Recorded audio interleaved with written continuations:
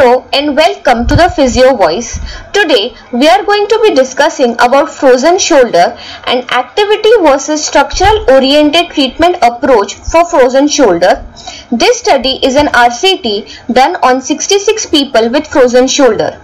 Traditionally, frozen shoulder is known to have 3 stages, each with different variability of pain and stiffness.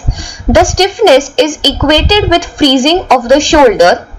This is hypothesized to be similar to the learned non-use and resulting brain changes seen in patients of stroke. Why is this important for us to know? Brain changes respond to learning as a principle, and learning in turn is decided by the kind of practice employed in treatment. Thus, it was hypothesized that activity-oriented movement strategies will prove to be effective in frozen shoulder, as these alter memory experience, intention, feelings and emotion. Let us first see the mechanism of the learned non-use. The initial episode starting frozen shoulder leads to sympathetic nervous system activation, which in turn leads to changes in the contractile and connective tissues surrounding the shoulder. This is traditionally the stage of freezing. In freezing, since there is a lot of pain and stiffness, patients restrict themselves from doing activities, and persistence of this stage leads to shoulder non-use. This alters the cortical representation of the shoulder joint and the associated movements in the brain, which only increases the stiffness and pain, perpetuating the CNS activation, the sympathetic nervous system activation, and this vicious cycle. To effectively treat frozen shoulder, it is necessary to break this cycle, and the most important factor to break is to decrease the reliance on external feedback and on stimulus response phenomenon employed during mobilization in frozen shoulder. In this study, for the assessment purpose of frozen shoulder, instead of the traditional range of motion and MMT assessment, the authors used the upper extremity motor activity log and chose 5 activities from it, which assesses the range of motion of the shoulder joint and the strength also, but in functional activities which are often restricted in frozen shoulder. These include putting on and taking off a t-shirt, fastening a necklace, placing hands behind the back to tie an apron, lifting a heavy weight up to a certain height with the affected arm, and lifting a heavier weight with both the arms up to a certain height. To employ the learning principles in treatment, those principles were compared between the 2 methods, that is of the activity-oriented treatment and the structural-oriented treatment. The first principle of randomized practice in activity-oriented therapy is advantageous as it offers the patient variability and more options to choose from when facing a real-life situation.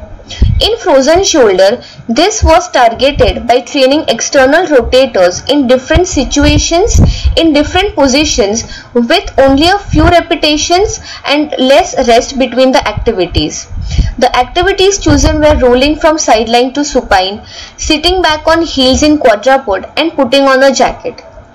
The same principle in structural oriented therapy becomes more of a blocked practice, as a particular PNF pattern is used to train the external rotators until it can be performed before going on to the second pattern, thus providing the patient with less option or variability. The next principle is of feedback.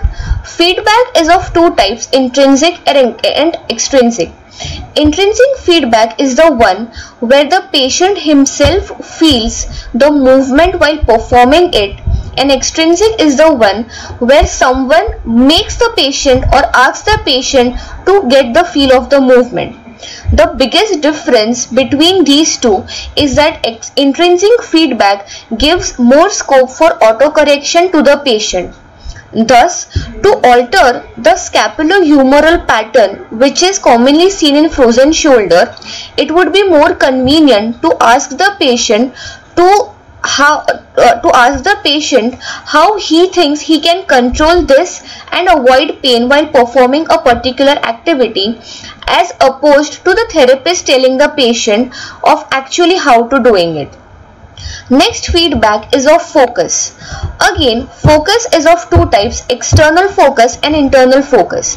External focus is the one where the patient is known to have a certain end goal within the context of an environment. Activity example here is frozen shoulder patient combing his hair. Internal feedback is simply where the patient is assessing the quality of a movement without any known target. For example, patient lifting his arm.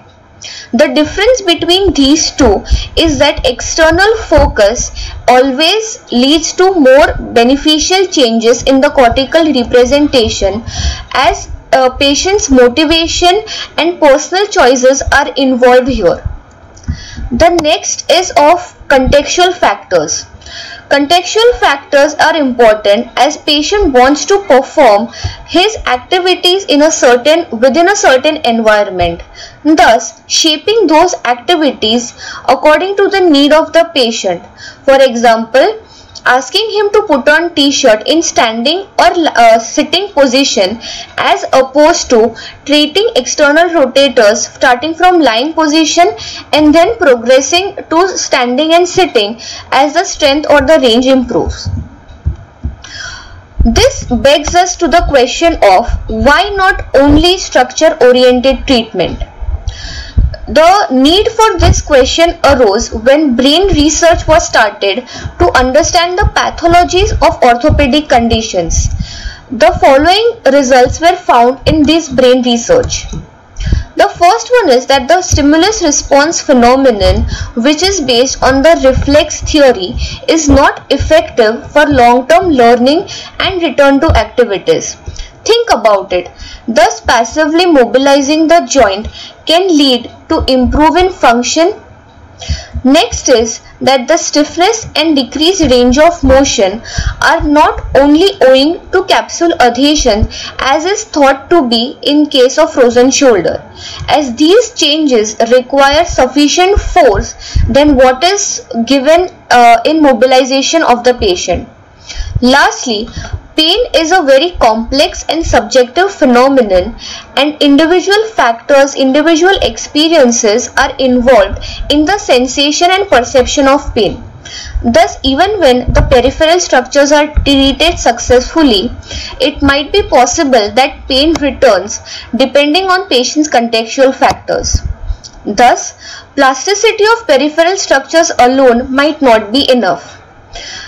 Now let us see how these drawbacks are overcome in activity-oriented treatment. Activity-oriented treatment is performing the painful activities in supervision, and this safe experience leads to better consolidation, which is conversion of short-term into long-term memory. Experience induced long-term structural changes not only in the periphery but also in the brain. Thus, we are directly targeting the cortical representation which has been affected.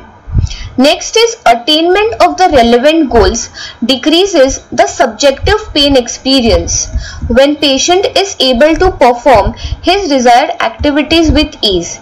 And finally, the cortical representation is able to be regained, and thus we can overcome the learned non-use successfully.